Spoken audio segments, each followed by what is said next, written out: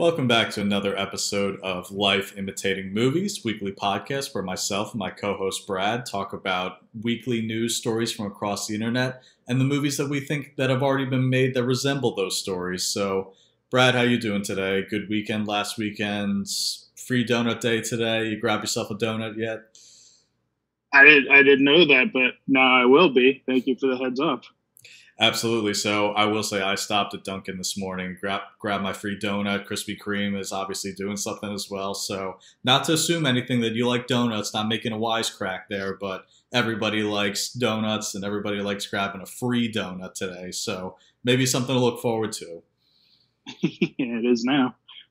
So let's open this episode. The question posed by me this week was, what movie pet would you like to have if you could pick one from any movie out there? And with this question, I honestly wanted to come up with a cooler answer because I picked that thinking, all right, is there a movie with a cool pet dragon or a pet rhinoceros or just something like that? And in the end, I was racking my brain and I couldn't come up with anything super cool. So instead, I went with one of the many movie dogs that are out there. And my answer was Samantha from I Am Legend, the dog companion that Will Smith has that is his companion in an empty, lonely world that is a great companion, and she helps him out and saves him from some zombies at some point, some zombie dogs. And it's just a heartbreaking scene when he has to put her out of her misery when she starts to convert. Spoilers, but not really. It's almost a 15-year-old movie at this point. Wow, 50, remember seeing that movie in theaters in 15 years. Wow, that's insane. Yeah, no, it's a good movie. It's a remake of one of my father's favorite movies, which was Omega Man with Charlton Heston. All based off of the Last Man on Earth concept. So I enjoyed it. I thought I Am Legend was a pretty solid kind of remake or retelling of that story. Absolutely. So, did you come up with a cooler answer? Did you go with a movie dog, or where did you go? So first off, last week when I posed my question, you had written back, dumb question. So I just want to say, anyway, I did. I came up with two answers, but I'm only going to pick one. So I'm going to give you the other one. The other one I went with was Gremlins, Gizmo. Okay, I was like, but if you get them wet, you feed them after midnight, then it's a whole big thing. So then I did go with a movie dog, but I went with a movie dog that I could solve crimes with, and that's Scooby-Doo. Who doesn't want to solve crimes with Scooby-Doo? I think you picked two movie pets who are very high maintenance because I thought about Scooby-Doo too, but then I thought, man, he'd always be making wisecracks and want to eat Scooby snacks all the time and lead me astray into mysteries that put me in danger. So I'm like, maybe Scooby-Doo would be a good pet to hang out with on occasion. And then Gremlins, of course, you got to be very careful with those because if you feed them at a wrong time or you get them wet, then all hell will break loose. That's true, but apparently he likes Mountain Dew. I'm not sure if you saw those commercials. So, two good choices, but would I personally want them as a movie pet buddy? Probably not.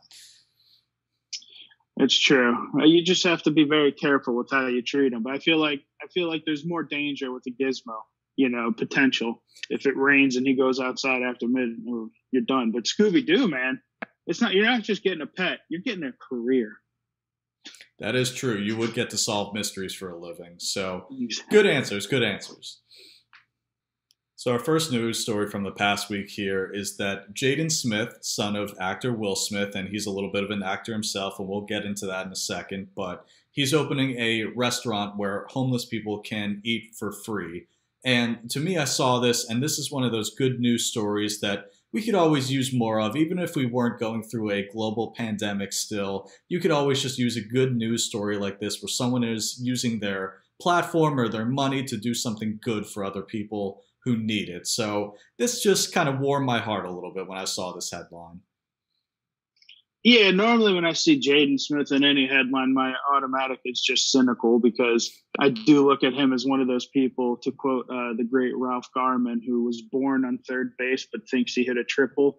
So I always look at him as one of those. But yeah, this is a good headline. You know, feeding LA has a pretty large homeless population, and from all those failed dreams, and so it's like it's a solid thing to do. And I'm gonna focus on the positive, and that is, you know, they have to, you know, the article mentions that he wants people who can afford the food to pay more for their food than what it's worth.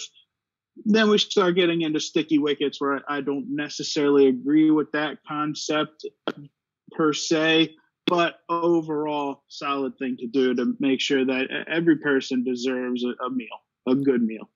Absolutely. So definitely commend him for that, and we'll kind of stick with the positive mostly on that with the story. Yeah. But you did bring up a good point where it's a good segue into. I actually picked a double feature for this story, and the triple thinks he hit it. So Jaden Smith, the first movie that I picked that he was in, obviously a Jaden Smith movie I picked related to the story, two of them. And the first one is Pursuit of Happiness. And this is one where I think, even though he was a little kid, he earned his acting chops. He was very believable as a young kid, as a young son. And whether he was just repeating lines that they told him to say and he just seemed natural in the role, or he actually had some acting ability, who knows? But I think he was very good in Pursuit of Happiness. But then when you get into my other movie of the double feature, when he's a little bit older, and that's After Earth, you see, okay, this is where the nepotism kicks in because he is not very good in this movie. And look, there's a lot of things wrong with After Earth. It's just not a very good movie. But Jaden Smith in that especially is just, you can tell he got the part and it wasn't really based off of his acting ability. Yeah, 100%. So first and foremost, I'll say my movie was Pursuit of Happiness because it's a Jaden Smith. He's in the movie, and it's a movie about homelessness. So that just, you have to pick that movie. To touch on After Earth, so I had done a thing on M. Night Shyamalan not long ago where I researched After Earth and all of Shyamalan's movies, and he talks about how that movie was Will Smith optioned the movie 100% so that his son could star in it. And then even on set, M. Night Shyamalan said like he wasn't the director. Will Smith kind of took over directing his son and directing the movie and everything. And Shyamalan was kind of just there for camera angles and stuff. So yeah, that movie was it's one of the few movies I have not bought because I don't like it. Well, that's fair. And I wanted to bring up After Earth as a talking point to talk about M. Night Shyamalan because he's a very interesting director, roared onto the scene with some of his early projects like Unbreakable and The Sixth Sense. And I think he's making a little bit of a comeback recently. But I think when I look at M. Night Shyamalan, here's a director who's had so many chances to make a good, interesting, unique movie. And I don't think he's quite hit that. I think he just has gotten all the chances in the world, but just hasn't been able to capitalize. And because he's made some very bad movies. And like I said, maybe we're starting to see a comeback with Split and this new movie coming out that looks a little bit intriguing called Old. But he's made so many bad ones. And a lot of people like The Village. I don't really like that one. Obviously, The Last Airbender was a disaster. You have The Happening. It just goes on and on and on where he was given so many chances and so many directorial roles and some budget behind some of these movies, and he just couldn't make a good movie. So I'm a little wary whenever I see his name attached to a movie now. So yeah, there was a point where Shyamalan, when the previews for Split came out, and it said an M. Night Shyamalan film, there's a lot of reports about how people started laughing in the movie theater when they saw an M. Night Shyamalan film, and that is what his name had become at that point. And then Split came. I think Split's a great movie. I think James McAvoy should have been nominated for an Oscar for that movie. He is phenomenal in that movie. And but to your point, do you not think his earlier movies, like I think Unbreakable is one of the best comic book movies, origin stories ever made. So do you not think that is a standout movie of his? Like he was a genius in his first big movies.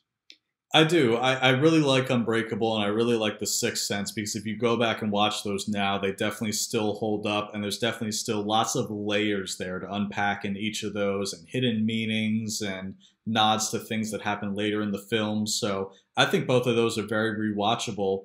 Again, the problem is I just think after that, a lot of his other movies, I think he's had a lot more failures than successes. And like I said, the jury's still out on this new movie coming out called Old. We'll see how it is if it's more split than The Happening. But I will say, watching the trailer for that, usually when you have a movie come out, they say the director that bought you and these movies, and usually they're their most recent ones. But with M. Night Shyamalan, they kind of skipped over Glass when they have that in the trailer for Old. They say from the director that bought you Split, and then I can't remember the other one that they used, but they kind of skipped over Glass because I feel like that was another disappointment that he just didn't stick the landing in that one. So it just makes me wonder how many chances this guy will get before people stop giving him work.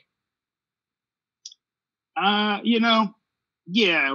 To touch on Glass, it was disappointing because Unbreakable, phenomenal. Split, phenomenal. Glass, I think Glass may have suffered from the fact that so by that point in his career, he had stopped making after Last Airbender and all those movies had failed, and those are big studio movies.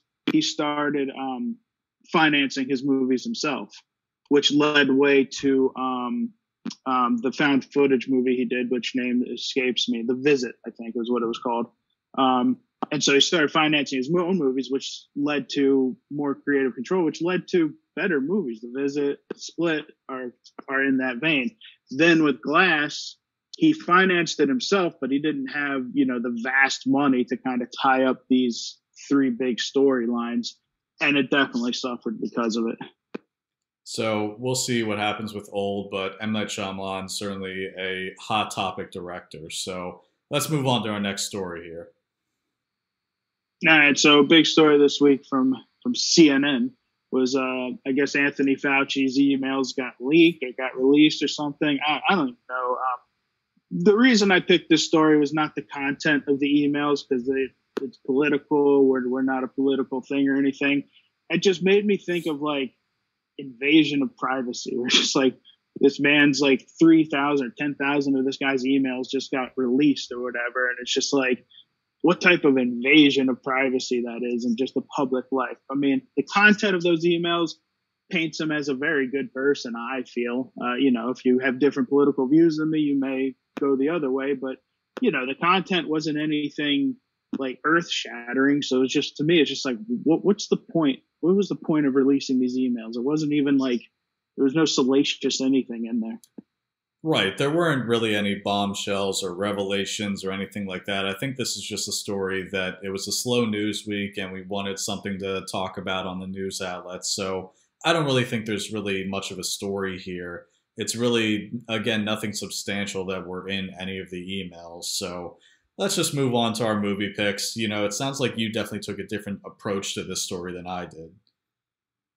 So I saw the email headline and a movie that immediately popped in my head like right away, which is why I picked it. That's usually what I go with these stories is I'll either pick a story where I'm like, I want to talk about the topic, or a movie just pops in my head right away. And this was one where the movie popped in my head right away, and that was Ed TV.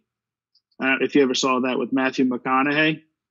Okay, so Ed TV is basically, it's about a guy. It was almost like the Truman Show, and that it's about a guy who becomes a reality TV star where cameras follow him around 24 hours a day. This was even before Kardashians. This was before reality TV took off or anything. It was like early, mid 2000s or late 2000s when this movie was made. Ron Howard directed it. And it's about how this man, this simple man, blue collar guy, and his life just gets turned upside down when he becomes a celebrity because he agrees to let cameras chronicle his every move. Yeah, I feel like this is a plot line that sounds very late 90s, early 2000s, where everyone just sticks a camera in front of themselves and think everyone is just so captivated to watch whatever they do. So you say that this kind of was before this big wave of popular reality TV shows. Did it kind of predict the future with some of the things that happened in the movies with reality TV that came after this? I'd say, because I at the time this movie came out, I'm not sure if I know Real World was a thing because Real World came around in the early '90s. So the concept of watching people live their lives was out there. You know, it wasn't a brand new concept.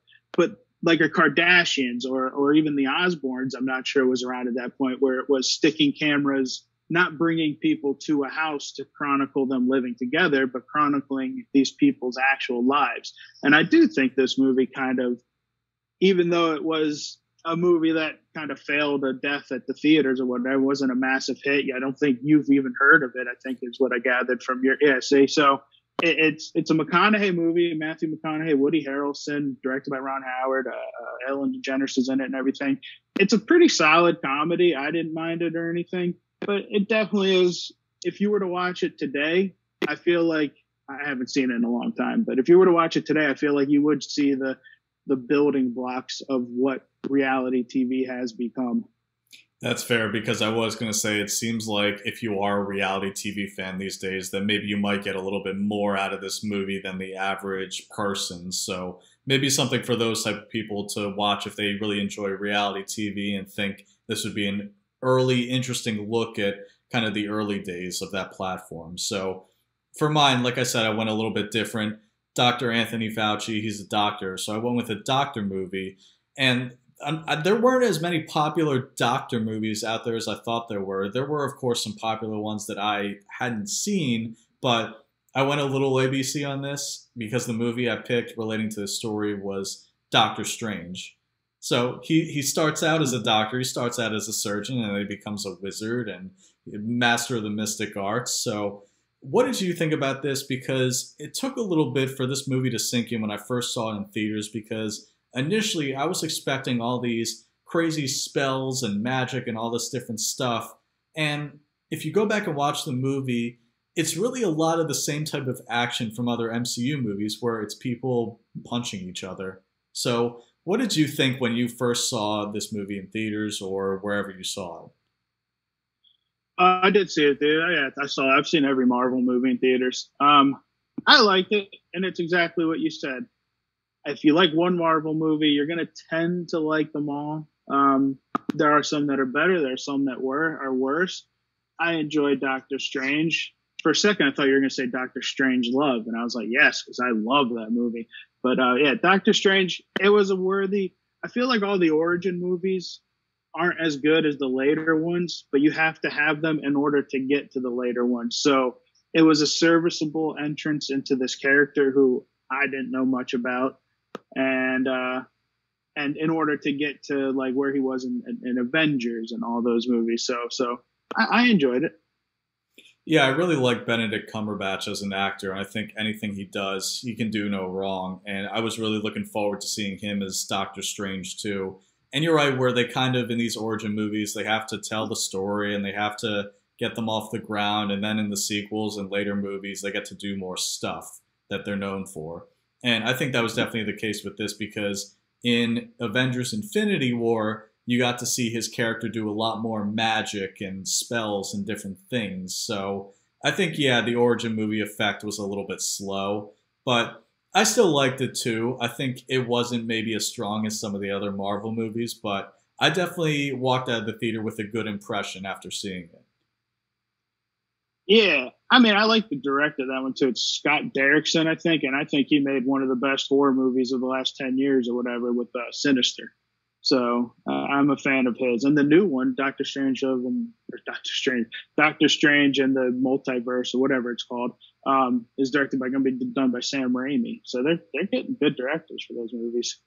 Yeah, depending on what they do with that one, I am looking forward to it. I hope they get it right because there have been movies where the concept of the Marvel movies that have come out has sounded really good, and it just didn't quite live up to, I guess, my personal expectations, such as Thor Ragnarok. I might be catching some flack for that, but I really didn't like Thor Ragnarok. So I might be in the minority, but I start to see people more online mention that they didn't like it either, so maybe I'm not, but I like the concept of this Doctor Strange sequel coming out, so hopefully they do it justice. Yeah, time will tell. It's a weird time we're in right now with the Marvel world because it feels like Avengers kind of ended it all. Feels like Avengers was like the end of a great line of movies, and now they have to. It almost feels like they have to start over with with the new story, and it's like, where do they go? What's the next bit? Is it going to be another 10 years of build up and then a massive Avengers style ending again? So another sign of things sort of returning to normal is that Costco is finally bringing back their free samples that people have been, I guess, craving for when they're shopping or whenever they go to Costco. So are you somebody who's glad about this? Not making another wisecrack, not another donut wisecrack here, but are you happy that Costco is bringing back free samples? Do you think it's too soon, too early? What do you think? I'm a Costco member, and my Costco has had free samples back for like 6 months. So I didn't really get the story that they're just, maybe certain stores brought them back earlier than others or whatever. But yeah, my Costco is, am I a person who gets free samples? Not generally. If they have mozzarella sticks, I will stop and get one, but I'm not usually like, there are people who stand there and wait, like they'll stand there for 5 minutes waiting for them to cook their son, just standing there. I'm just like, go shop, come back, it'll be there.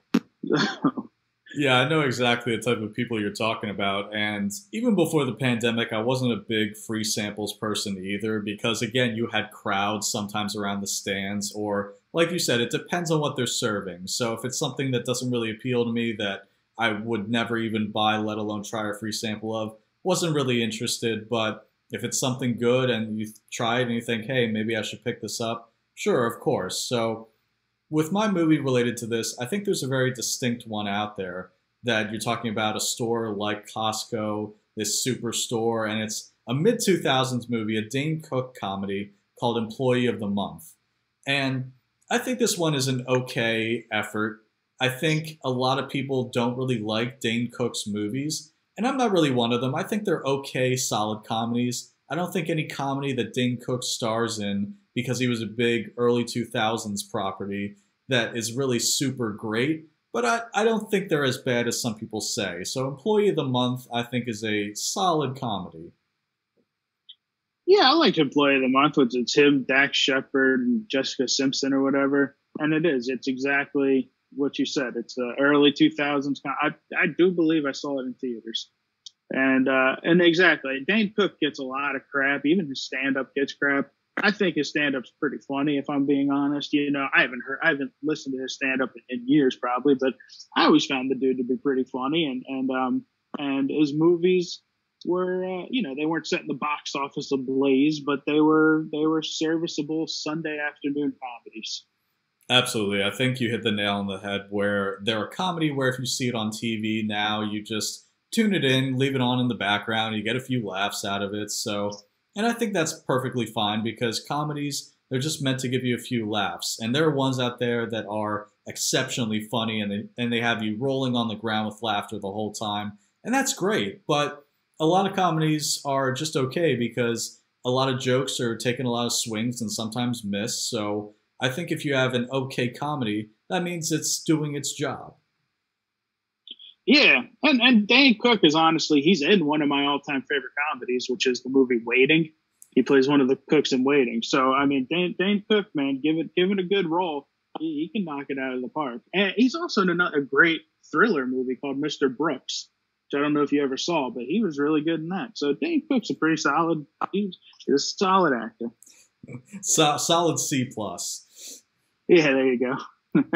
So I guess with my movie, I went with the movie I actually watched not long ago after not seeing it for a while, which actually it takes place in a Costco, and it's the movie The Watch with Ben Stiller and Vince Vaughn and Jonah Hill and Richard Ayoade, I believe is his name. And it's a movie about aliens that have come to Earth, and the movie, Ben Stiller plays a manager at Costco, and the first kill happens in a Costco or whatever, and the final big scene happens in the Costco. So that's the only movie I could think of with Costco in it. But I did just recently watch it. Not the best Ben Stiller, Vince Vaughn mashup. But again, just like Employee of the Month, it was serviceable. It's an R-rated comedy, which I tend to enjoy more than most. And it's a funny movie. Yeah, this was a movie that I remember when it came out. It just looked okay. And I think it sounds like from what you're saying about it that my suspicions are confirmed, where you take the actors that are in this and you let them do their thing, but it's not necessarily their best performance. It's not the best combination of actors doing their thing to comedic effect. So it sounds like it's another okay comedy, that it's not super groundbreaking, it's not horrible, it's just somewhere kind of in the middle. Right. I mean, it is funny. I definitely would say it's worth the watch because it is a funny movie, and it's you can tell there's a lot of improv in it. Jonah Hill is hilarious in it.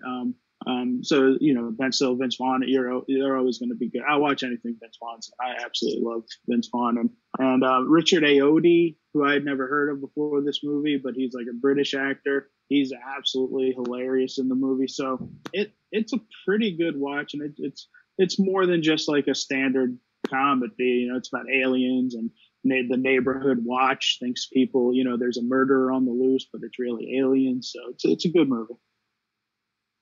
All right. So the next story this week is that Amazon is going to stop screening for weed in their employee hires, which I thought is a good thing. I'm one of those people who believes weed is far better than alcohol. So I was like, right on. And I'm not a weed smoker, but one of my fears was always like, what if like one day I just happen to smoke weed with a buddy of mine or something, and then like the next day the greatest job like I've been looking for comes across, and they test me and I don't get the job because I had weed in my system. It was always a fear of mine. So I kind of like the direction we're going, where weed just isn't as stigmatized as it once was.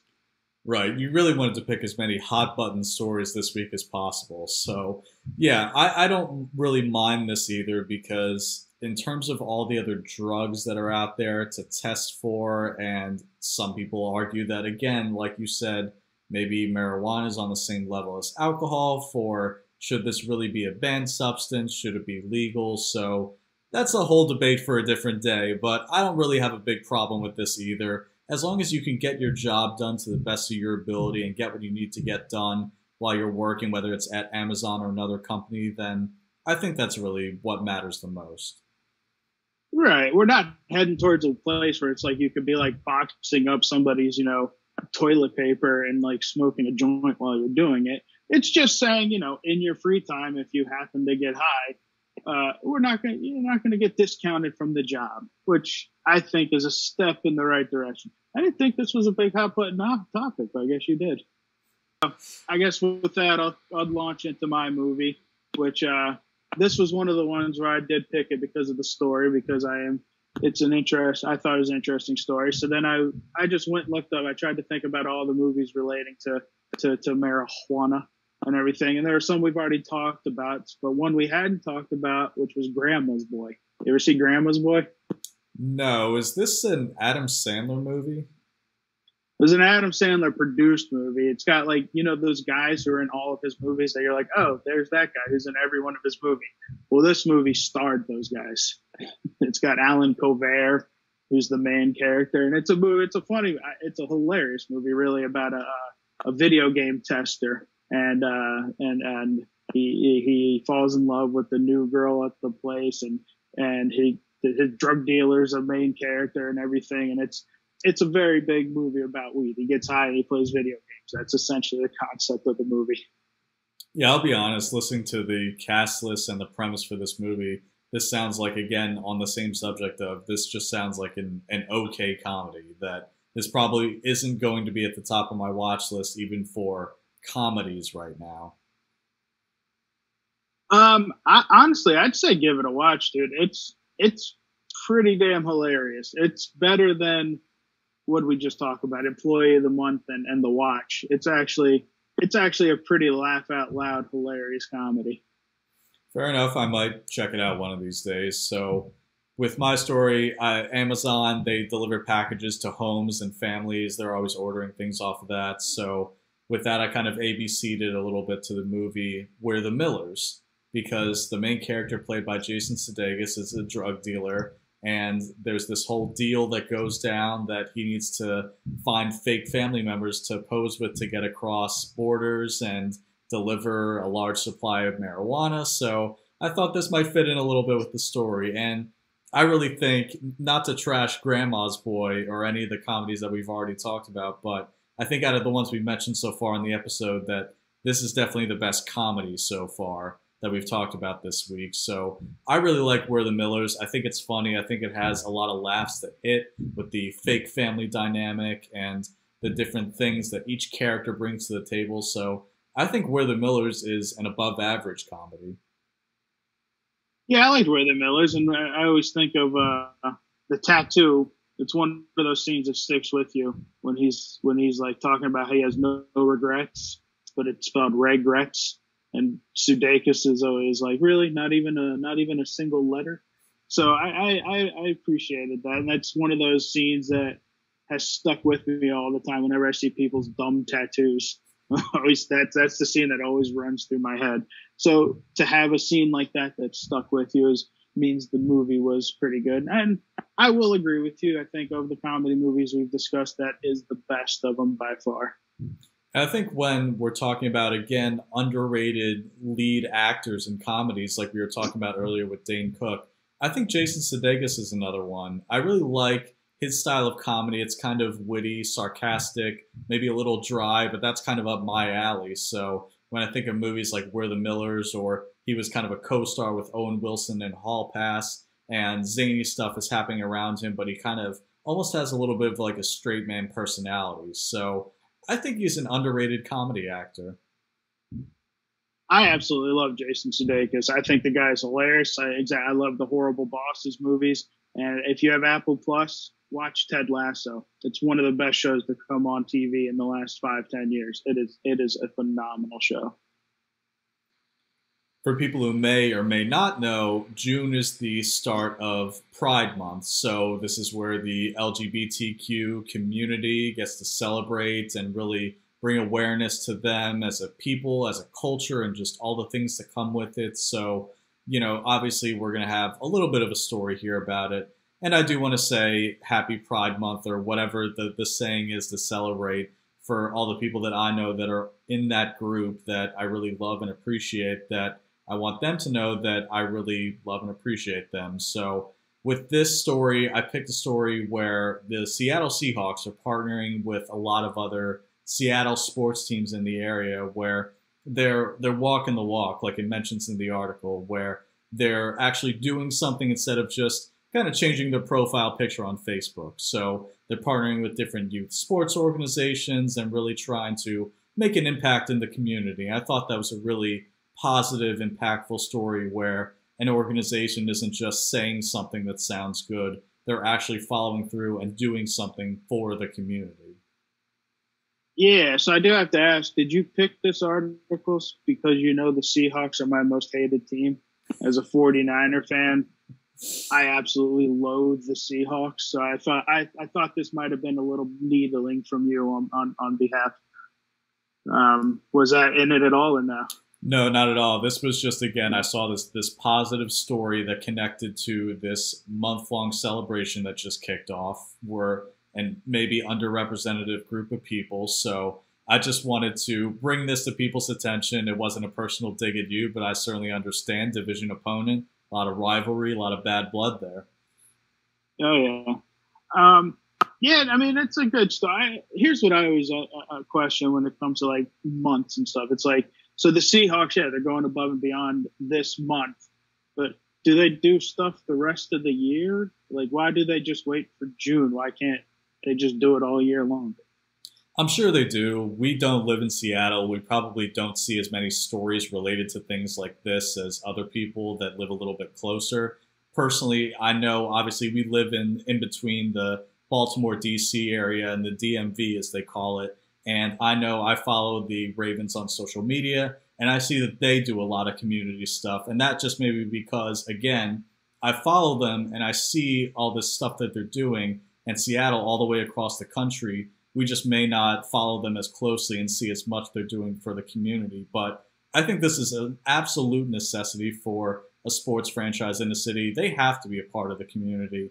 If they're not, why do people come to the games, or why should people care about them? If you're a sports franchise, you kind of have to do some community work to show people that we're here to help people because we're a good organization. if I've been to Seattle, I like Seattle. If the Seahawks were to stop being a football team, I'd be fine with that. So I think I picked this story not only to bring attention to it, but like you said earlier, to talk specifically about a movie. And I've talked about it on the show before, so we won't dwell on it too long, but I think a recent kind of, I guess you would call it a romantic comedy that brought attention to the LGBTQ community, and it's one of my favorite movies in recent years, and that's the movie Love, Simon. And I think this is a very, maybe not underrated comedy because I don't know how the general mainstream population views this movie, but I think it's maybe a little bit underrated that it doesn't really have a lot of household name actors and actresses in it, but it's got a great young cast. It's a great movie, great story, and a great, I think, underrated soundtrack as well. But it's just from top to bottom, I really like this movie. I think the message that it conveys is really great. So we've talked about it before. We don't have to dwell on it too long, but what are your kind of surface level thoughts about Love, Simon? I thought it was an excellent movie. I remember seeing it. It's got Jennifer Garner in it, who's like one of my favorites. And it played good too. It played like a mystery movie because you didn't guess who the person was until at the very end. Usually, you can kind of figure out these things, but it wasn't until like the end where the person who was writing the notes or whatever it was, like you saw who it was, and you're like, oh, right on. So it played like a good romantic comedy. It played like a good mystery movie, and I enjoyed it. I bought it. I have it. It's a solid romantic comedy movie, and it led way to. I haven't watched the TV show or anything, but it's called like Love, Victor. I think is the spin-off TV show. Yeah, Love, Victor, I think has a new season coming out soon. And I just want to say as a side note, if there's any background noise that you can hear, unfortunately they're doing some construction in the building here, so not really avoidable to pick a better spot to do this in, but such as kind of living and working from home these days. So yeah, Love, Victor, we'll kind of leave that for a different discussion about it because the TV show is definitely a little bit different than the movie, but I think you're right where if you're not really a romantic comedy person so much, there's this interesting plot line of kind of solving a mystery that runs throughout it as well. So I think it has a little something for everybody. So where did you pick a movie related to this story? I just went with Sleepless in Seattle. Another great, probably one of the original great romantic comedies. Like I said, I went to Seattle. That's where I went on an Alaskan cruise. Oh, I'm wearing that shirt too, Alaska. I went on an Alaskan cruise, which left out of Seattle. So we took an extra day in Seattle, and we went to a restaurant where we ate at this restaurant, which is right on the pier, and they actually have a placard where Tom Hanks sat and Rob Reiner sat in one of the scenes in the movie. So that was pretty cool. I took a picture with that and everything. And as movies go, I'd say that's one of the best romantic comedies ever made. That's a pretty bold statement. This is one that I haven't really seen yet. So would you, it definitely sounds like you would you recommend this to somebody who hasn't seen this movie yet? Oh yeah, 100%. I mean, in the pantheon of romantic comedies, the two legends are kind of Tom Hanks, Meg Ryan. Meg Ryan's in the best romantic comedy ever made, which is When Harry Met Sally. So it was just her just continuing with these romantic comedies, and then it's like her and Tom Hanks just became synonymous with each other, man. They just became Tom Hanks and Meg Ryan, and I absolutely love the movies. And if you're in the mood for a nice, I think it's Nora Ephron comedy, it's a solid movie, a good movie to watch with the lady, man. All right, so my last story is one. I don't really pay attention to boxing too much, but I saw this headline, and it just made me realize how far the sport has fallen.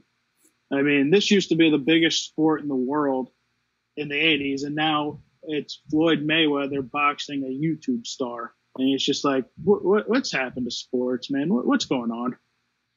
So in sticking with your theme of picking stories from this week, this isn't a very hot button story, hot button issue, but these are two very hot button people. They're very controversial. They're very unlikable by a lot of people. So I really wish you hadn't picked this one because I don't plan on devoting any more time to talking about Floyd Mayweather, or Jake Paul any more than I have to because I think they're both very insufferable people. So I think you're right. I think it's maybe just the names that are really drawing these people to watch this matchup that maybe a lot of people tune in, maybe not. Maybe they just want to see them punch each other. I'm not sure, but this isn't something that I'll be watching.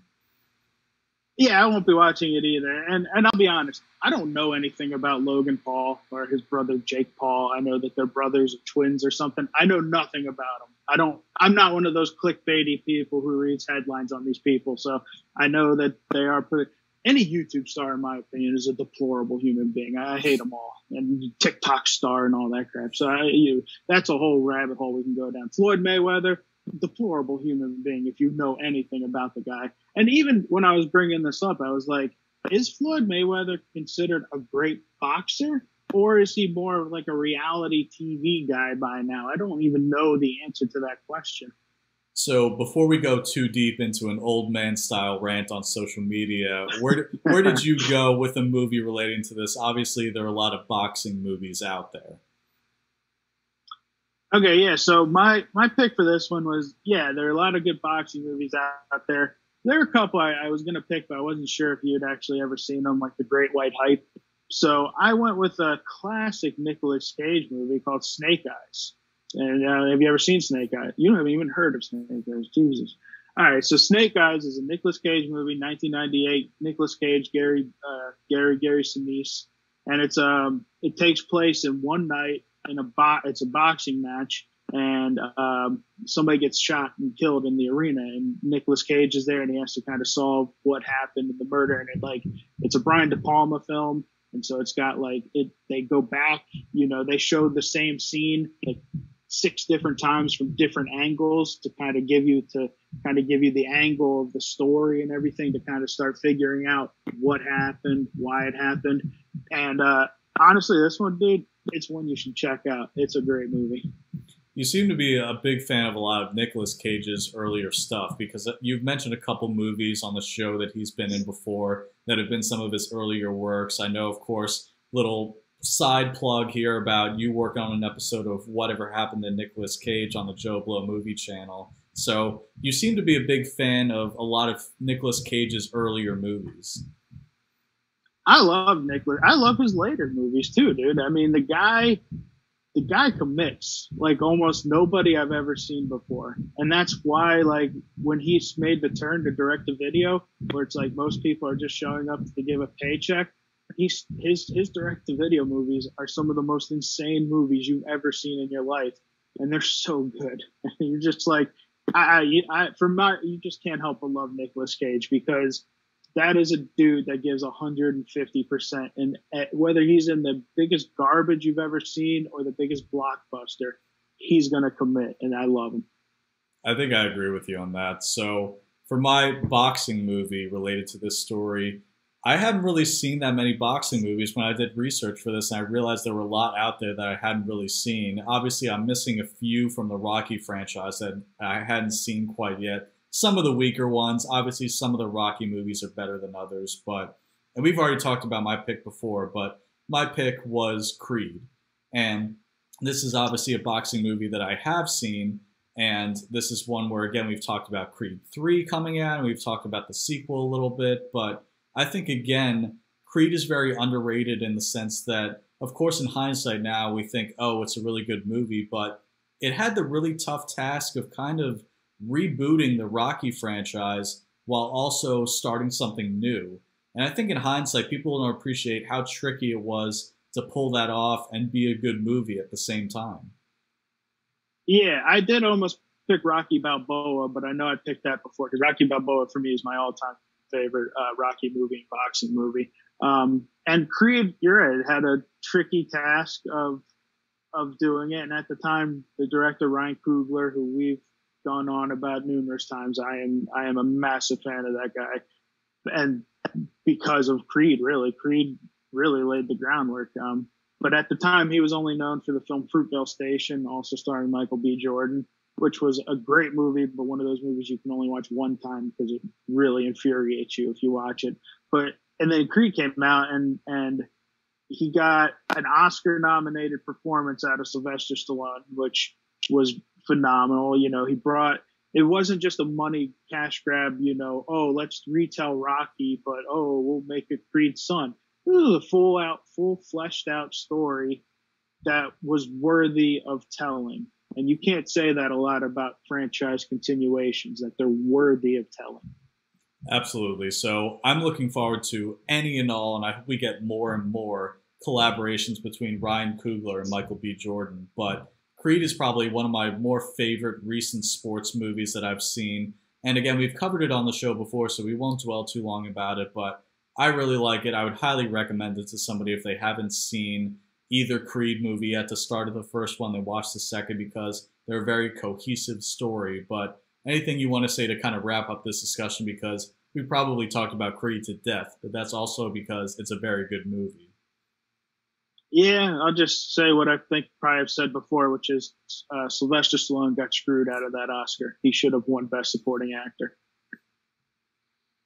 In wrapping up this week's episode, we're talking about our movie of the week, and that is the movie The Town. And this is one that I actually just saw for the first time a few weeks ago. I had tried to see it years back, freshman year of college. A friend of mine, we were hanging out in his room on a Friday night. There was nothing to do.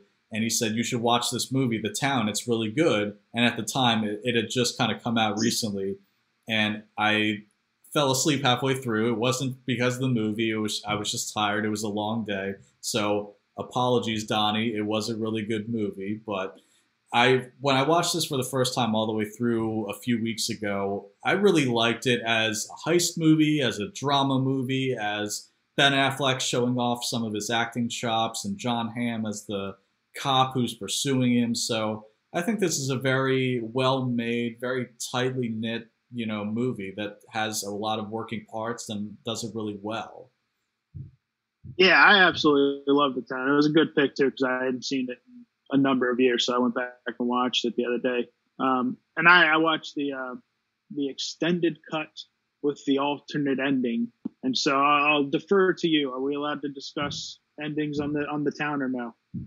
I think so, because The Town came out in, I believe it was 2009 or 2010. So again, you're talking about a movie that's 10 plus years old at this point. So if you don't want to listen to spoilers, tune out now. So I think we could talk about the movie because it's been out 10 plus years. All right. So I don't think I'd ever watched the alternate ending before on this one. And the extended cut runs, it's about 2.5 hours. So it's about 30 minutes longer than the theatrical cut. It just fleshes out the characters more and everything. But the alternate ending of this one, Affleck actually dies in the end. He runs into the people. If you remember in the movie, he goes and beats up one of the guys who was like selling drugs outside his girlfriend's house at the behest of her or whatever. And so in the end of the movie, he turns the corner after the whole Fenway Park heist, and the guy and his crew is standing there, and they kill him. And it's not. I didn't like that ending. I like the theatrical ending better, where you want to see this guy make it to Tangerine, Florida, and you want to see him live, and that just leaves a better taste in your mouth all around. So first off, did you watch the extended or the theatrical? I think I watched the theatrical cut then, because that is not the ending that I saw. The ending that I saw, he gets away, he goes down to Florida, unfortunately without his lady on his arm, but that's because, of course, John Hamm is right on his tail and tracking him and trying to obviously bring him in. So I like that ending better from the sound of things. And again, yeah, it's a little bit, I wouldn't say it's a long movie because it doesn't really drag too much while you're watching it. It doesn't really feel slow, or there are things where you say, can we skip past this? It's kind of boring. But it is a little bit of a longer movie, but don't let that stop you from seeing it. Again, I think it's a really good heist movie, good drama. If you're from Boston, obviously this is a movie that you should probably want to see because it really celebrates the city and the history and the people and the atmosphere. So I think people from Boston especially would really like this movie if they haven't seen it. Yeah, man, you got to be from Gloucester. Well, for one, this is your second Affleck movie that you picked. So I don't know. Are you on an Affleck tear recently with all of his directorial movies? I realized that after I picked it and I sent you the kind of sheet markup, whatever you want to call it, for this week's episode, that Argo was a few episodes back and The Town now. So I guess so. I guess I must be a Ben Affleck fan. Not that I think every single movie that he's been in, he's been a really good actor, but the ones that he's been good in, Gone Girl is one of my favorites from recent years. I think the ones that he's been good in, he's been really good. Yeah, and to touch on, because that's where the comparison for me is, where Argo, where we talked about Argo, it had one of the best, most tension-filled endings I think I had ever seen. And then watching this, the ending, the heist at Fenway, it's again, Affleck, the director, nails edge of your seat tension, dude. Like, the guy just, he's a phenomenal director, man. He just nails that ending tension where you're just like, what? Even if you know what's going to happen, you're still on the edge of your seat, like, oh, dude, what's happening? What's going on here? And so, and it's just a great ending. I really didn't know what was going to happen, because when they have that kind of final confrontation standoff at Fenway Park where they're trying to make their exit, the heist crew led by Ben Affleck and the police are outside led by John Hamm, I really didn't know what was going to happen. Were they going to get away? Were only some of them going to get away? Was John Hamm going to bring them all in and that was going to be the end of the movie? I really didn't know what was going to happen. I normally don't try to guess the endings of movies, because I just think that's a recipe for disaster for trying to simply enjoy a movie. But I was left wondering what's going to happen here. So I would definitely recommend The Town if you're a fan of kind of any one of the genres that it's in, that if you enjoy a good kind of, I guess you would call it action a little bit too, but if you enjoy any of those types of genres that The Town is, I think you would definitely enjoy it. Yeah, I mean, The Town is a movie right up my alley, and in terms of like just your it's a classic cops versus robbers movie, cops and bad guys movie. Reminiscent. I know a lot of comparisons were made between it and the Heat, and not the Heat, and Heat, the Michael Mann movie. And for my money, Heat has the single best gun battle in any movie ever made. But this movie, with that final Fenway thing, it comes close, man. The gun battles in these movies are really well done. Yeah, and I can't help but appreciate the final set piece as a baseball fan as well, getting to see that happen at Fenway Park and then walking through the interior of it. I think as a baseball fan, I enjoyed that as well. That's true. I think a lot of Boston boys like going back to Fenway, because I think doesn't the ending of Ted, which Seth MacFarlane is a Boston boy, he shot that at Fenway. So I feel like it's childhood wish fulfillment. Like, we became movie makers. Where can we film that? Oh, Fenway. There you go. Absolutely. Thank you to everybody for tuning in for another episode of Life Imitating Movies, weekly podcast with myself and my co-host Brad. We really appreciate you watching, listening, whatever platform it might be on. We're on Spotify, Apple. Obviously, if you're watching this, you're on YouTube. So feel free to look us up, check out the different links of where we are. And we really appreciate everybody tuning in. Yeah, and anybody that's watching this, go ahead and check out Joe Blow Movie Emporium. That's where I do some writing, do some celebrity stories, some movie stories. I think Jean-Claude Van Damme will be dropping today on the or last Friday, if you will, on the platform. So gotta get my plugs in. Sorry. Gotta plug your side job. So we'll be back again next week with a new episode. We'll be back to a new movie of the week, and that will be The Conjuring, The Devil Made Me Do It. So for short term, like The Conjuring 3. So we'll be back again next week with a new episode covering that as our new movie of the week. So hopefully that turns out to be a good one as well. Hopefully. The other two have been pretty phenomenal. Reviews for this one are pretty solid. So I'm looking forward to watching this one in a dark room. Absolutely. So thank you everybody for tuning in, and we'll see you next week.